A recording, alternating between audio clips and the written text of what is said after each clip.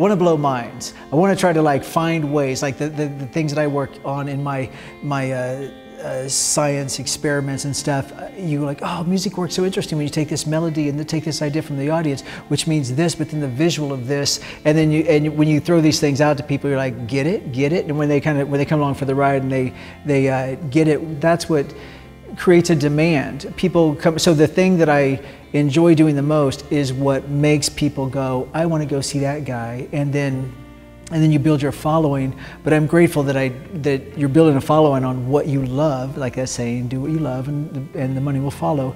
And it kind of feels like that, where you're finding ways to express it, and then you're trying to find your people that get it. You know, and I got okay with that a long time ago. There's people that they go like, that's not my thing. That's cool. I'm not going to transform you over. It's almost like I'm over here doing my thing, and I make sure I yell it, make sure people know I'm over here doing it. Now, you want to come over here? Love to have you. If you don't, I'm not trying to trick anybody into being my follower. By all means, I've always wanted to be able to make a living playing music so that I can be doing what I love all the time. I wouldn't have the discipline to do something and then switch over to something. And so I'm grateful that it works that way. But to me, it's like it's therapy. It's like a process all the time of this learning and growing. And you would think it'd be like, oh, you mean for the sake of your career? Not really, for the sake of me as a human being, you know. And then luckily, all these little things that you bring and you throw around, other people dig them too, and they'll come out to the shows and support it, and it all works.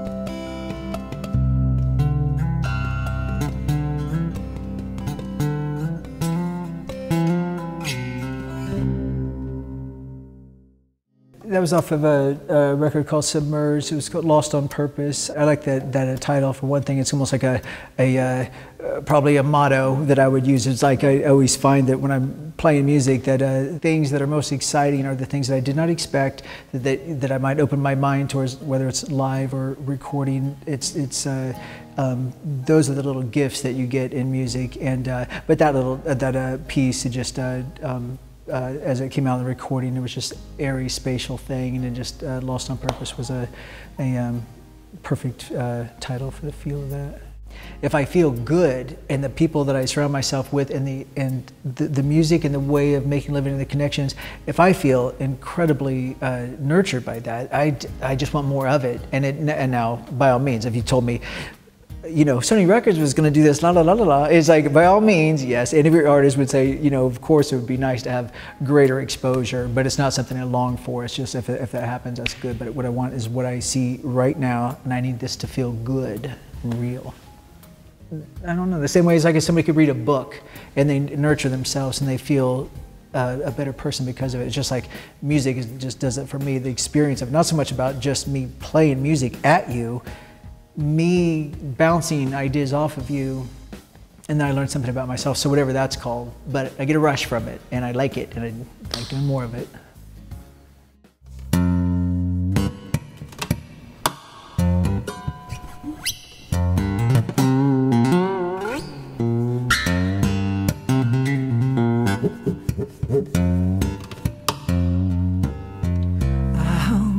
Bus driver, carry me home. Bus driver, carry me home. Bus driver, won't you carry me home? I was out for a drive the other day. I passed by my old junior high school. I could have swore I heard that old class bell ringing, although I couldn't tell which one. See, I distinctly remember two sounds of that old class bell. The first was that ordinary, everyday functional ring that you expected. I mean, it separated the crowds as it moved us through the day, but then there was that last ring. That last ring, so beautiful and vibrant. That was freedom. Going ring-a-ling-a-ling out the door into the sunshine, where the buses all waiting in a big yellow line. Step on up, 1, 2, 3. Oh, maybe a quick hello to the bus driver lady, then on to the back. Oh, the unappreciated bus driver lady. I realize now that I took her for granted then. I mean, I was the one watching the road, the speed, the railroad crossing. She was. I got to look around, and then I did. I surely did. First stop, I remember a cornfield. That's where the quiet girl stepped off and began walking down a long dirt driveway that just seemed to disappear into the corn. I assumed there was a house out there somewhere. She never said. She was quiet. Bus driver, carry me home. Push on the gas, steer that wheel, and wave bye-bye the girl who lives in a cornfield. Yeah. Oh, next thing I remember was a large radio tower out in the middle of nowhere. I look around, it's tree, rock, bush, rock tower. I assumed it had some purpose because it had a flashing light on top. I always stared at that white flashing light, mesmerized, like it was going to do something. I didn't want to miss it, so I'd always stretch my neck, strain my eyes the last possible second. I mean, something could happen, something could happen, something could, but nothing ever did. Bus driver, carry me home. Take me over there and away from here. Put that radio tower in your rear view mirror, yeah.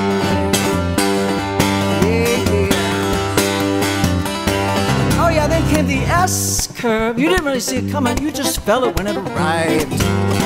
Driver go left, passenger go right. We pause in the middle and reverse our ride like some strange synchronized dance that we did every day. I didn't really care for that part for some reason, like it was a hassle, just a useless waste of energy, unless I had a motive. Like if I was sitting next to Karen McFadden. Bus driver, carry me home. How round and round so gracefully, and bring us all together with your gravity. Yeah, yeah. Oh, we were all singing out. Singing out.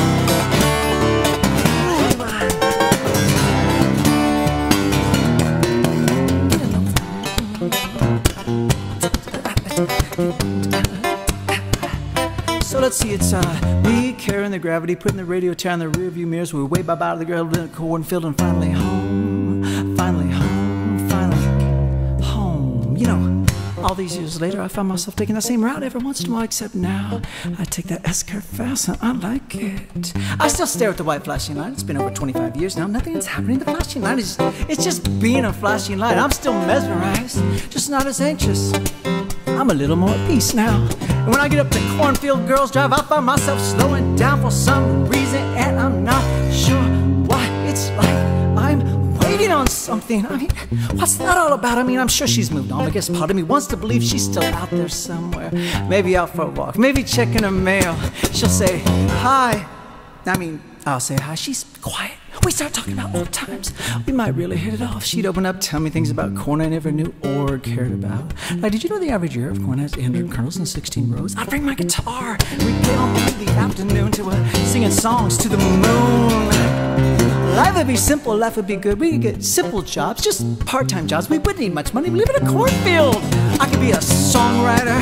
She could be a bus driver. Yeah, she could take the kids around the S-curve, show them the flashing light. When they drove by the cornfield, the kids would all point and say, I hear there's a weird old man who lives out there and every night he sings to the moon. Life's got a strange way of making circles.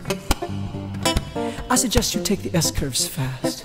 And whenever bright shiny lights can be real to you, I suggest you revel in those moments. And when you meet your cornfield people, have a cup of tea, you might just find we aren't so different after all. You know, when I stop fixating on getting home and just enjoy the curves, the lights, and the people, I always seem to arrive home just fine.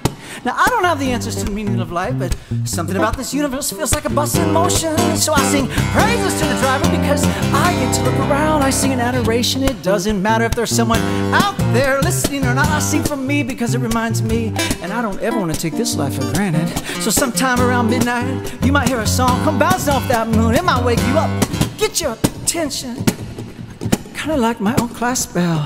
That first listen might sound like that ordinary everyday wind rustling through the trees or the corn stalks, but the last listen, the last listen, the last listen might sound more like a Buster Buzz.